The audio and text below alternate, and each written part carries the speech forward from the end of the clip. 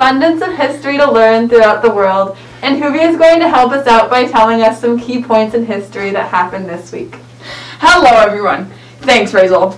I'm going to be getting you up to date on a couple of things that happened this week in history. Let's get started.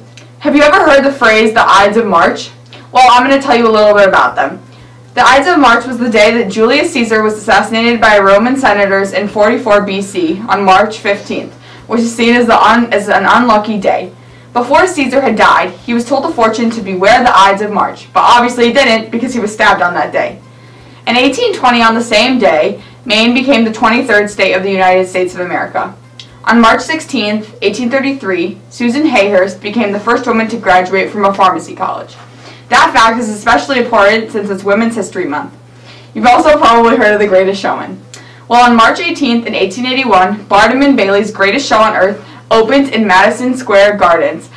This is the greatest show! Well, that's it for this week. Bye, guys.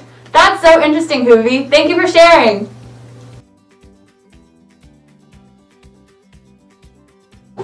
Hi everyone, I'm Rafi and I would like to share with you some of the things about one of the prayers we like to say almost every day, Ein Kelohinu.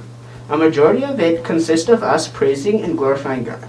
There are 5 main parts of Ein Kelohinu: Ein, Micha, Nodeh, Baruch, and Atah. Those 5 words or phrases each go before Elokeinu, Adonenu, Kemokenu, and Kemoshienu. The Elokeinu part translates to, there is none like our God, who is like our God, let us thank our God, blessed be our God, and you are our God. The next main part translates to, there is none like our God, who is like our Lord, and who continues to the rest of the Adonenus. The last 2 parts, Kemokenu and Kemoshienu, consist of the same parts as the rest, just changing the ending phrase.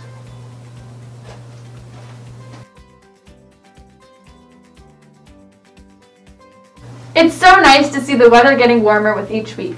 Itai is going to be telling us about this week's weather forecast. Thank you so much. This week, most, if not all, the snow from last month will have melted. However, it will still be cold in the high 30s and low to mid 40s.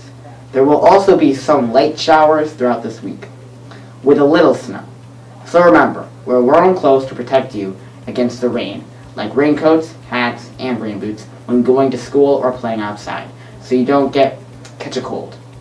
Sounds good, Itai. Thank you for letting us know. Hi, I'm Ari with all the latest events. There was not that much news this week, but there was a few interesting things that I came across.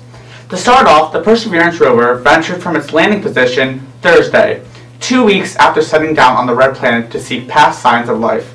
The roundabout back and forth drive lasted just 33 minutes and went so well that more driving is set to take place next week. Secondly, an asteroid known as Apophis slipped silently past Earth this week. Apophis is roughly the size of the Eiffel Tower, and on this past flyby it was more than 40 times as far away from Earth as the Moon. However, on April 13, 2029, Apophis will get as close as 19,800 miles from Earth, and in some locations will be visible to the naked eye. Lastly, there's some news about jobs in America. Last month there was a total of 379,000 new jobs, and under normal circumstances, data like that looks great. However, despite the encouraging report, the domestic economy is 9.45 million jobs short of where we were a year ago. Since the new surge of jobs this past month, the unemployment rate has fallen to 6.2%, which is good news, but it will still be a while until we get back to where we were. Thank you so much for listening, and stay tuned for current events next week. Since there's a new Parsha that is read every week in Judaism, Sammy's going to tell us about this week's Parsha, Parshat Vayikra. In Parsha Vayikra, God tells Moses about the Korbanot laws. Korbanot are the animal sacrifices at the temple. People gave Korbanot for many different reasons, such as sins, peace offerings, and guilt. Thank you, Sammy.